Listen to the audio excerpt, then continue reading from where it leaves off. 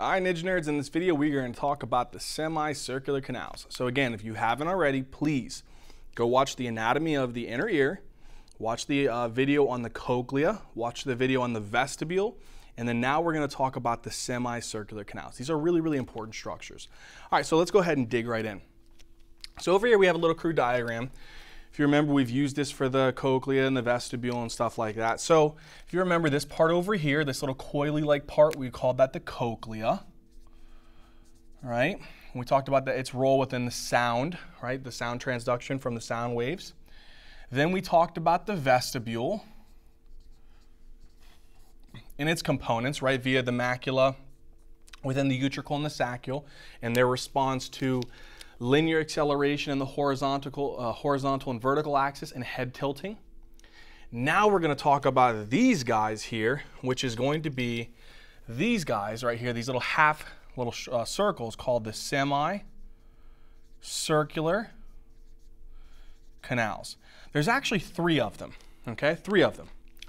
And this is important to understand that because what's really cool about the semicircular canals is that they're oriented in such a way that they fulfill both the x-axis, the y-axis, and the z-axis. So any rotational acceleration, they can pick it up in any angle, which is, I don't know why, I just think that's so darn cool. So what are the different semicircular canals? So let's pretend that this is the right, all right, inner ear structure. This guy is going to be pointing out towards your ear. All right, so it's in the inner ear and it's pointing out towards the auricle. This one right here is going to be called the horizontal or the lateral semicircular canal. All right, this is the lateral semicircular canal. Then you're going to have another one. And this one is actually going to be coming up like this. All right, it's going to be called the superior or the anterior semicircular canal. So you have this one right here, which is going to be the anterior semicircular canal. Then you have one more, which is going to be coming in the posterior part. All right, so this is going to be going backwards this way.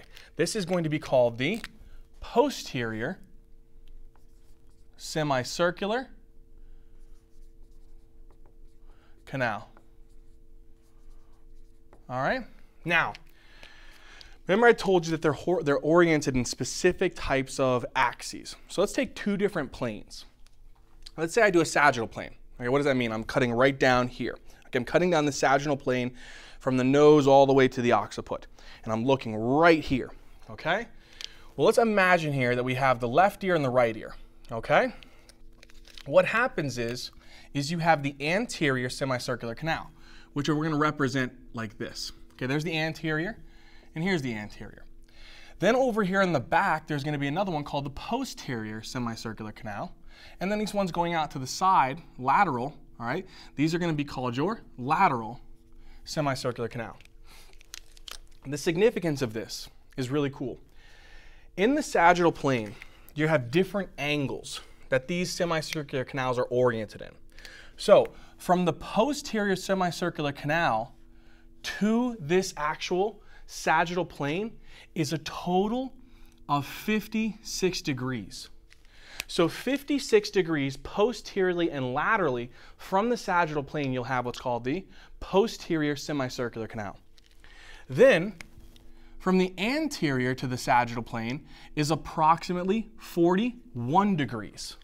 So then you're going to have the anterior semicircular canal oriented 41 degrees anterolaterally from the sagittal plane. Now, here's the next thing. If we look at the horizontal axis, right? So imagine here is going to be, here's your nose, your mouth, right, like this, and then here is your eye, right? When you have this part here, you're going to have your another canal, the horizontal canal. And imagine here we have, from the nasal occipital line here, we have an angle. And this actual lateral semicircular canal from the horizontal plane is approximately 25 degrees from the horizontal. So the lateral semicircular canal is located within 25 degrees above the horizontal plane. why am I even mentioning these things? The whole purpose is that they're technically 90 degrees from one another. And because of that, that allows for them to be able to pick up rotations, pick up the actual angular acceleration from any type of angle and direction. That is what is so darn cool and interesting about this structures here, okay? So again, you have the lateral semicircular canal, which is like 25 degrees above the horizontal. Then you're going to have over here the posterior semicircular canal, which is 56 degrees posterior laterally from the sagittal plane. The anterior semicircular canal, which is 41 degrees anterior laterally from the sagittal plane. And because of that, they have 90-degree angles for one another that allows for them to be able to pick up information with respect to angular acceleration within 3 axes. They can pick it up within the y-axis, they can pick it up from the x-axis, and they can pick up information from the z-axis. That is just, I don't know why, so darn cool that they can pick up angular acceleration in any type of axes. All right, so we talked enough about that kind of stuff. Let's go to the next point.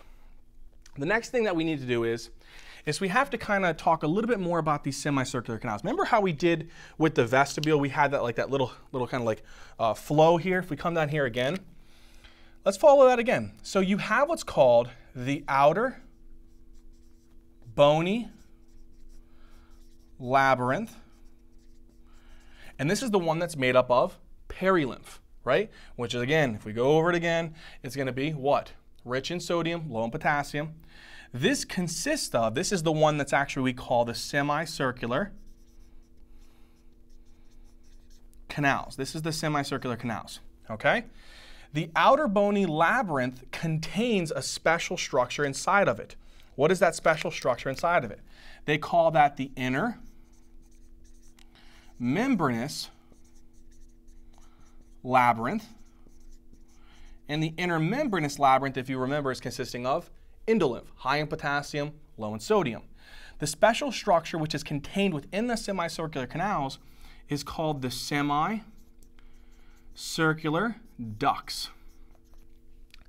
Last point was this last part here where we said there's a special detector, okay? This last part here is the special detector, or that sensory epithelium. So what is that special detector, or that sensory epithelium? Well, there's a certain part, and we're going to explain and show it here in a second. But there's a special detector, or the sensory epithelium. It's actually located in a specific point in the semicircular ducts, called the ampulla of the semicircular ducts. That structure is called the Cristae Ampullaris. Okay, so the Cristae Ampullaris is the special detector, or the sensory epithelium. It's found within the ampulla of the semicircular ducts, which are consisting of endolymph, which is found inside of the outer bony labyrinth, which is filled with perilymph, called the semicircular canals. Okay, so we know the different semicircular canals. We know that their actual specific orientation within inside of the actual skull. We know actually what is contained within the semicircular canals.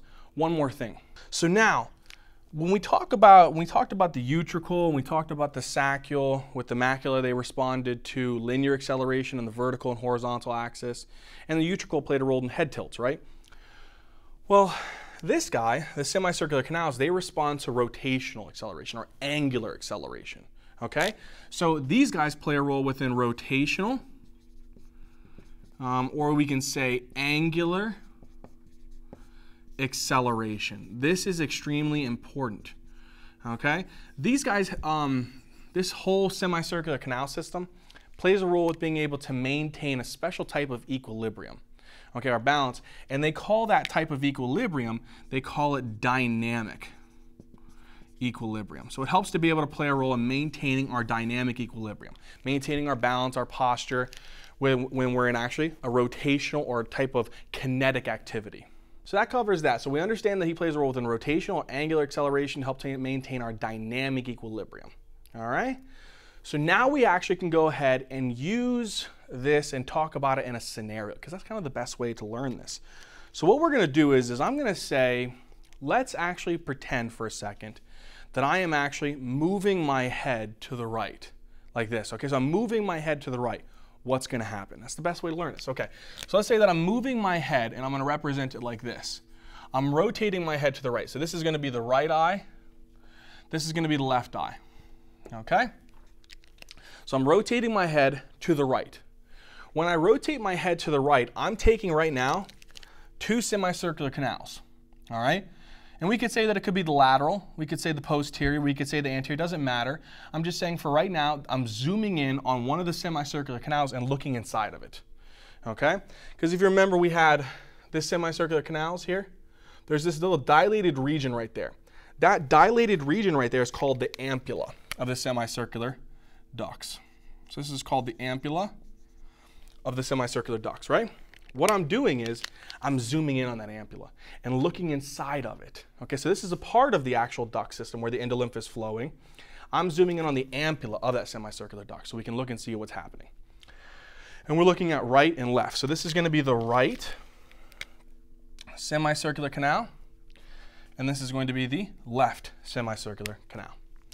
All right, so I rotate my head to the right. When I rotate my head to the right, remember, what was that fluid that's actually kind of circulating in this area right here? What is that fluid called? That's called endolymph, right? When I rotate my head to the right, the fluid stays stationary for a second because of inertia. Okay, so when I rotate my head to the right, the fluid, the endolymph fluid that's present within the actual right semicircular canal over here is going to stay stationary due to the inertia. But the semicircular duct will continue, the semicircular canal will continue to move. So as that happens, as there's the rotation, the fluid stays stationary, but the semicircular canal is still rotating. So what happens is this endolymph is going to kind of create like a little movement here that pushes on this structure, this Cristae Ampullaris-like structure. So again, whenever we're actually rotating our head to the right, due to the inertia, the fluid, the endolymph, actually is going to stay in like a stationary position, and as the semicircular canal is rotating, the fluid rushes over this actual specialized detector and bends the actual entire Cristae Ampullaris. You know, there's a couple different structures we should talk about here. Son of a gun. All right, so what is a couple of these structures? You see this big red, goopy, gelatinous-like structure here? They call this the cupula, the ampullary cupula, because it's in the ampulla, right? The ampulla of the semicircular ducts. Now, underneath the cupula, and this cupula is just basically a gelatinous mucopolysaccharide-like structure. Underneath it, you're going to have these hair cells, okay? These are our hair cells. And remember that the hair cells have those stereocilia with the one big one called the kinocilia, and we'll look at that mechanism again, beat that guys into your head so that you guys really remember that. And there's some supporting cells around that too. Then on top of that, right underneath these hair cells, you have these little afferent nerve terminals. Remember we have the ganglion? There's the vestibular ganglion here, or another one we can call it the Scarpa's ganglion. Scarpa's ganglion, or the vestibular ganglion, whatever you like. The peripheral processes have these afferent nerve terminals that are actually going to be picking up information from these hair cells. And then based upon that information, it can get sent down the central process, which goes to the central nervous system. Okay? So looking at the ampulla, within the semicircular ducts, you have the cupula, which is this big red gelatinous mucopolysaccharide structure. Underneath that, you have the hair cells with their stereocilia poking up into that cupula. Underneath the hair cells, you have this types of afferent nerve terminals, which is connected to Scarpa's ganglion, or the vestibular ganglion, and the central process project into the central nervous system. And then underneath the hair cells, you might have some supporting cells. So now, whenever you go back to that thing, we rotate our head to the right. As we rotate our head to the right, the semicircular canal will rotate. Because of the inertia, the endolymph will actually stay still, but as the semicircular canal is rotating, the endolymph will push on the cupula, bending this structure. So now it's going to bend this way. If it bends this way, okay, there's different types of stereocilia within this area, right? So let's go over here for a second and zoom back in on this so that we get this down. Because I know we covered this in the vestibule, I know we covered it within the spiral organ of Corti, but it's good to just do it again. So let's say that whenever the cupula bends, right? When the cupula bends, let's say that the stereocilia beat towards the kinocilium. Okay, so the stereocilia beat towards the kinocilium. If the stereocilia beat towards the kinocilium, what does it do to the tip links? Stretches them. As it stretches them, what does it do to these actual channels? Opens the channels. If the channels open, who starts coming in? Calcium and potassium. And again, let's just keep it for the sake of it, calcium, and then we'll have here potassium. As all of these cations start flooding into the cell, what happens to the inside of the cell? It becomes extremely electropositive. As it becomes electropositive, what happens to the inside of the cell? It starts becoming depolarized. So then it'll produce what's called depolarization. As that happens, remember, calcium ions are going to be accumulating over here, and it's going to cause the synaptoproteins on these vesicles to fuse with the cell membrane. As that happens, and the vesicles fuse with the cell membrane, what happens? We can exocytose these chemicals. And when we exocytose these chemicals, guess what type of chemicals we release out into this area?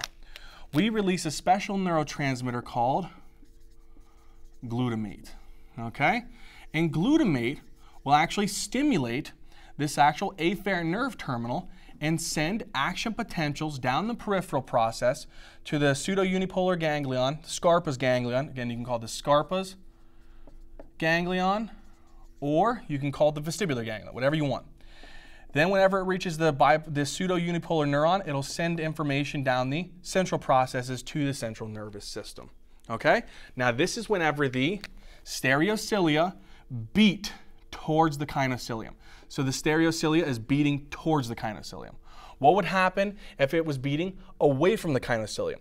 The tip links would relax, the channels would close, calcium, potassium can't come in.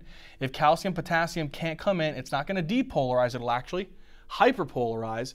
If it hyperpolarizes, it won't stimulate the exocytosis of glutamate. It won't stimulate action potentials. Okay?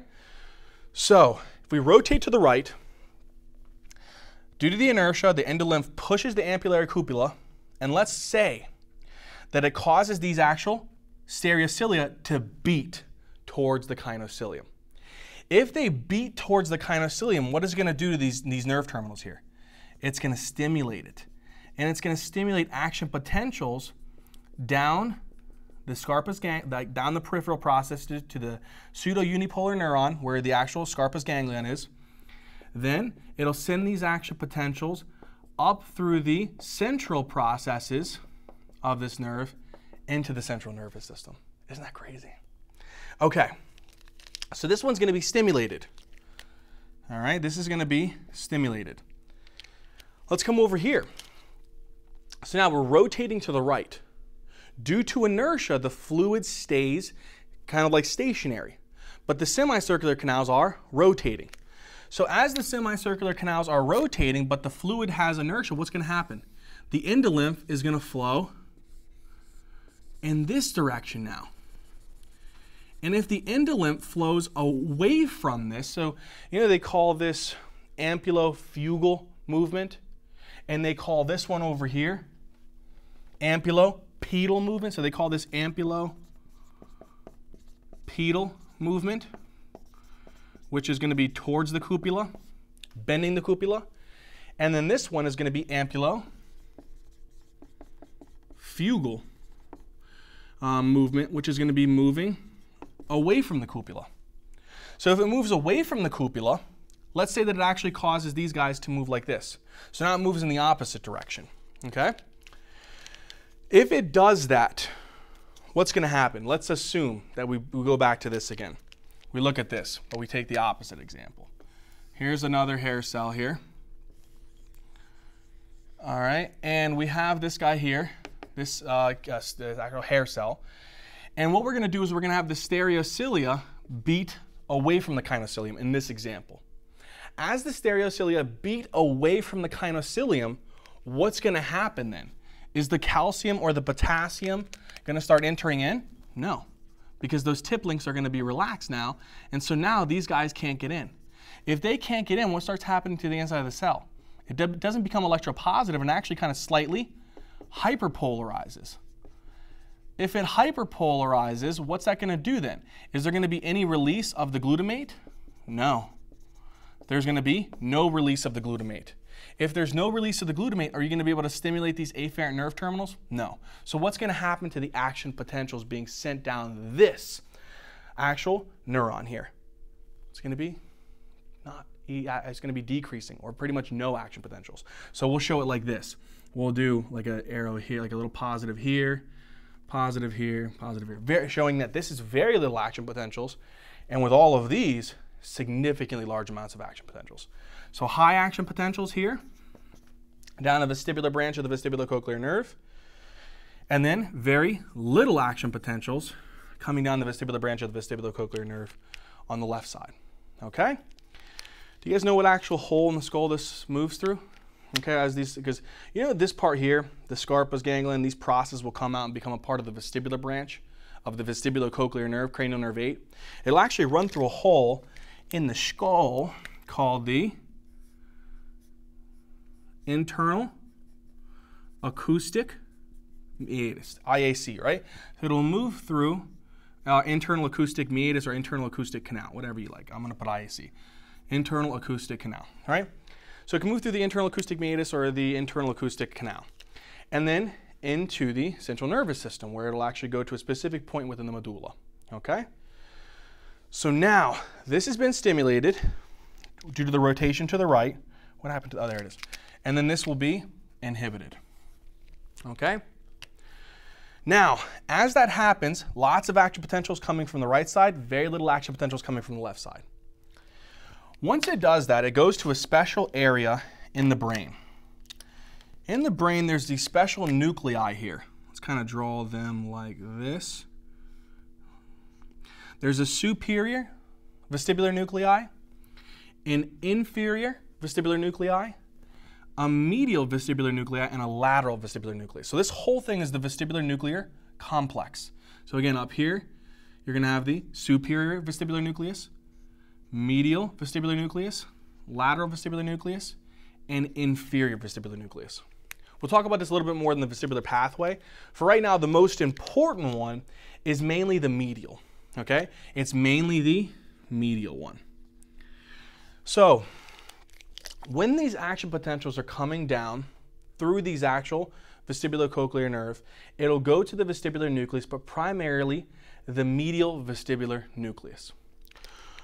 When it does that, it'll stimulate this one. Whereas this one, is it actually going to have any action potentials? Very little, pretty much none, right? So this is actually going to be inhibited. So this is going to have a lot of action potential stimulating the medial vestibular nucleus. This is going to have very little or pretty much no action potentials inhibiting the medial vestibular nucleus. What happens is these medial vestibular nuclei cross. This is crazy, right? So they're going to cross. When they do that, they go to the contralateral sixth nerve nucleus. What is the sixth nerve nucleus? This is actually going to be the abducens nerve nucleus, right? So that's the sixth cranial nerve nucleus. Now, what's really cool about this is whenever this guy, he's stimulated, right? He's stimulated, he's going to send these lots of action potentials down this structure to the sixth nerve nucleus. So what do you think is going to happen to the sixth nerve nucleus? Are you going to stimulate it or inhibit it? You have a lot of action potentials. You should stimulate it. If you stimulate this guy, he's going to send these action potentials to the left eye. What structure? Right here. Here's your nose in the middle, right? Here's your nose. So this is the medial rectus, and this is going to be the lateral rectus. Remember LR6. Lateral rectus is supplied by the sixth cranial nerve. So this guy is going to send these actual efferent axons going to the lateral rectus. If he does that, what will he do to the lateral rectus on the left eye? He'll stimulate it. Okay? So he's going to stimulate the lateral rectus of the left eye. Now, another thing that he'll do. He also is very interesting. He kind of acts as not only just this point here where you can go and stimulate the lateral rectus of that side, but he can kind of act like an interneuron and come up here to the contralateral side and stimulate this nucleus. This is crazy, right? What is this nucleus here called? This is called the oculomotor nerve nucleus, or the third nerve nucleus. So again, this is the right side, this is the left side. Again, think about this.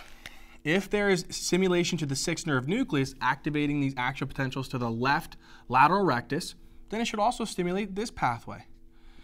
If you stimulate this pathway, there should be lots of action potentials to the third nerve nucleus on the right side.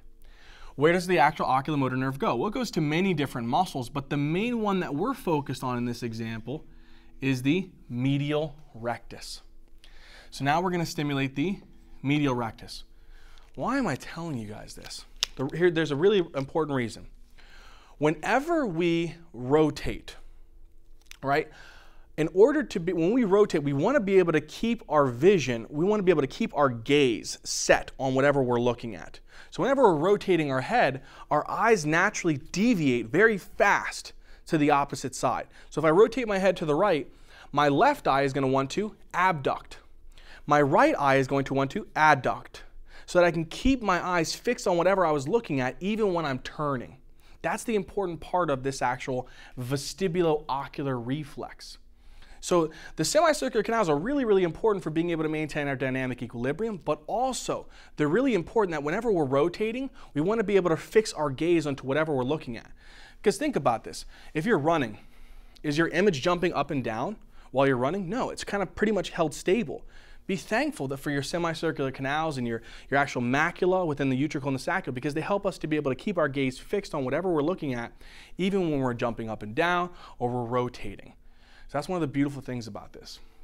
So now, rotated our head to the right. So far, what do we know? We activate the right semicircular canal, send action potentials to the vestibular nucleus on the right side. The medial vestibular nucleus sends action potentials to the left sixth nerve nucleus, stimulating him to stimulate the lateral rectus of the left side. After he stimulates that guy, the sixth nerve nucleus also kind of acts as an interneuron and sends action potentials to the contralateral third nerve nucleus, who goes and stimulates the right, what? Medial rectus. So if you think about it, what's this eye going to be doing then? This guy, he's going to contract, he's going to cause medial rotation. This guy's going to contract, he's going to cause lateral rotation. So even though my head is rotating to the right, my eyes are deviating to the left very fast. Okay, so I'm deviating to the right very fast.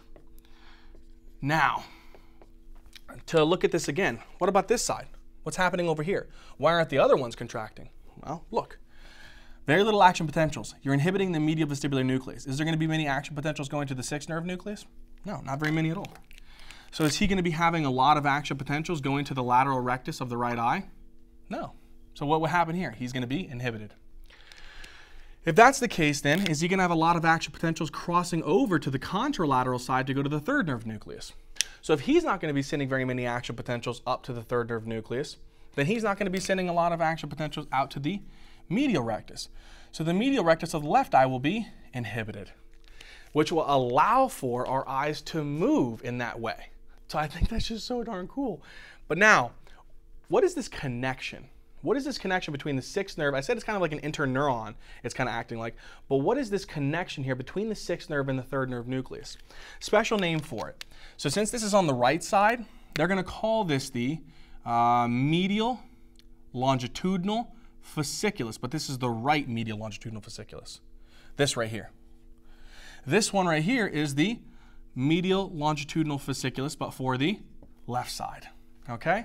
This is an important structure. It's helping us to be able to fix our gaze on whatever we're looking at, keep our fovea fixed on whatever the image is, even when we're rotating around. But if you notice something really interesting, whenever you're doing that, whenever you're rotating, your eyes beat to the left very fast, but then guess what they do afterwards? They look that way. Well, why do they look that way? Well, our cerebral cortex is really good at being able to keep us oriented and protect us, right? So what happens is we have a specific area in the brain. It's called the frontal eyelid. I promise you it's an actual structure. It's called the frontal eyelid. It's actually on the frontal lobe in front of the premotor cortex. So it's called the frontal eyelid, and this is going to be that part of the cerebral cortex over here we'll have another part of the cerebral cortex. And again, this over here is going to be the frontal eyelid of the right side. So this is the frontal eyelid. And again, this is the right one. This is the left one. What happens is once we move our head to the right, like I said, our eyes beat to the left really fast. But then afterwards, they compensate and go back to the right again as we're rotating. So what causes that? Okay, the frontal eyelids send action potentials down whenever this happens to a special nucleus within the pons, okay? There's a special nucleus in the pons, this little brown nucleus. What is this nucleus here called? This one. This one right here is called this one's got a heck of a name, the paramedian pontine reticular formation. Holy frick, that's a lot. But this is the name of these nuclei, okay? So right here, these guys right here is called the paramedian pontine reticular formation. Whenever we rotate our head to the right, our eyes beat to the left, but then the cerebral cortex from the frontal eyelid sends these action potentials down. When they do that, guess what these guys do? They come over here and tell the sixth nerve nucleus that. So, before, this guy was contracting, right? He was contracting. Well, now we don't want him to be contracting. We want the eyes to be able to go back in the normal direction. So what do you think it's going to do to this guy? Frick. It's going to inhibit this guy. It's going to inhibit the sixth nerve nucleus. If it inhibits the sixth nerve nucleus, what's going to happen to the action potentials going to the actual lateral rectus? It's going to decrease. As it decreases, is it going to cause stimulation here anymore? No, it's actually going to inhibit it. If that's the case, will our eyes actually abduct on the left side? No. Okay. Well, at the same time, if we inhibit this guy, if we inhibit the sixth nerve nucleus right here, then what's going to happen to the action potentials via the medial longitudinal fasciculus, the right one? That's going to decrease. That means, am I really going to stimulate the third nerve nucleus then on the right side? No, I'm actually going to inhibit it now. And now very little action potentials will go to the medial rectus on the right side. What does that mean? That means it's not going to be stimulated anymore. It's going to be inhibited. If that's the case, then what, are the eyes actually going to beat to the left anymore? No, now they're going to start beating to the right. So now, when that happens, and the opposite will occur over here. So right, it's going to come over here and inhibit this nerve nucleus, but then what will it do to the other side? It'll actually cause those guys to be stimulated, right? So now it'll stimulate this side, and you get the point. It'll cause what? Let's look. Rotate my head to the right. What do my eyes do first? They beat to the left, right? And what muscles contract on the right eye? The medial rectus will contract on the right eye. The lateral rectus will contract on the left eye. But then what happens? Cerebral cortex notices that, compensates for it within the frontal eyelids, the frontal lobe, sends action potentials down to the paramedian pontine reticular formation, who then does what? To the lateral rectus. Now the lateral rectus over here is going to be inhibited.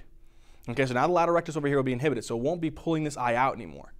Then, on top of that, the medial rectus on the other eye is going to be inhibited, so it's not going to be adducting anymore.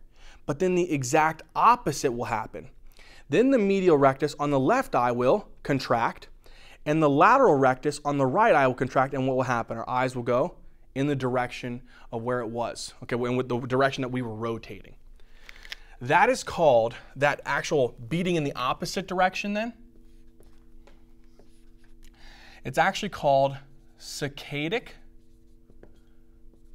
movement.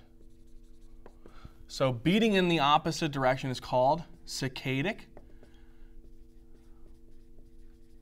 movement, okay? That right there, that beating of the left and then beating to the right, they call this vestibular nystagmus. So they call this vestibular nystagmus. And this is a normal thing. This happens normally, okay? So vestibular nystagmus occurs naturally. Whenever you rotate your head to the right, activates the right semicircular duct, inhibits the left semicircular duct, goes up through the pathway to the vestibular nucleus, medial longitudinal fasciculus, causes your eyes to beat to the left, right? But then the cerebral cortex compensates and causes them to beat to the right. That is called the vestibular nystagmus. Don't get that confused with other types of nystagmus.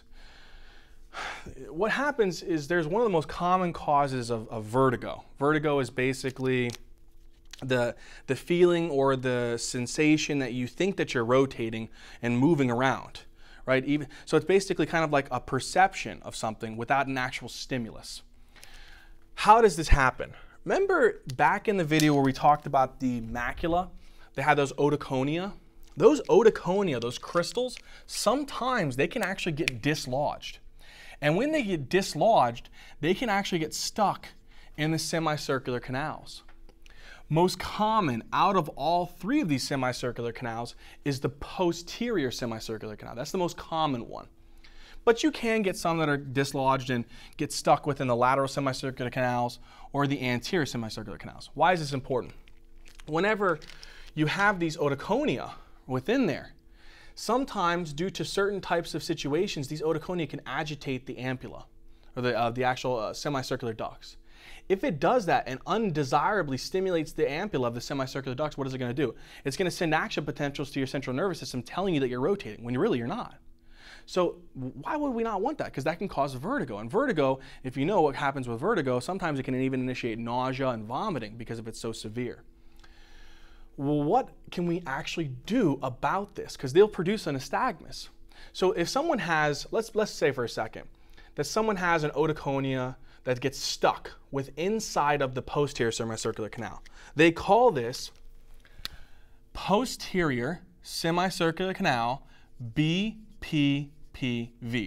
Now you're probably like, what the heck does BPPV stands for? It stands for benign, paroxysmal, positional vertigo. This again is one of the most common causes of vertigo. Now, how would you diagnose this? You can actually do what's called a Dix-Hallpike maneuver, and we're not going to demonstrate it, but basically what it does, it helps to determine if someone has benign paroxysmal positional vertigo. Specifically though, if they have posterior canal, benign paroxysmal positional vertigo, what happens is when they do the Dix-Hallpike maneuver, their eyes will actually do what's called a rotational nystagmus. So they'll have their eyes will like bounce around like this. It's called a rotational nystagmus. Okay? That would be telling someone, oh, they have paroxysmal, posterior semicircular canal, benign paroxysmal positional vertigo. Okay, you know what you can do about it? You can do a special maneuver. They call it the APPAREL maneuver. And it basically helps to be able to move the otoconia out of the semicircular canals and back into the utricle. All right? What about over here? What if someone has it stuck in the anterior semicircular canal? Well, that's called anterior semicircular canal, benign paroxysmal positional vertigo. Well, if you do the Dix-Hallpike maneuver, what will happen to their eyes? In this case, it'll actually go up and down. What is that called? It's called a vertical nystagmus. So if their eyes be up and down, that's called a vertical nystagmus. And you can do another maneuver. There's different types of maneuvers for this one. You can use what's called the Limpert, the Limpert actual maneuver, and that can help to be able to move the otoconia back into the utricle. And there's one more. This is actually going to be lateral semicircular canal, benign paroxysmal positional vertigo. And if you do the Dix-Hallpike maneuver, what will happen to their eyes? It'll actually beat side to side. That's called horizontal nystagmus. And you can do a type of test called the deep head hanging maneuver, which will help to be able to move those otoconia back into the utricle. All right, engineers, so we pretty much covered the semicircular canals and we covered the vestibulo-ocular reflex, as well as benign paroxysmal positional vertigo. I hope all of this made sense. I truly do. I hope you guys enjoyed it. If you guys did, please, I'm begging you, hit that like button, comment down in the comment section, and you better subscribe, all right? All right, engineers, please go check out our Facebook, Instagram, and our Patreon account. All right, engineers, until next time.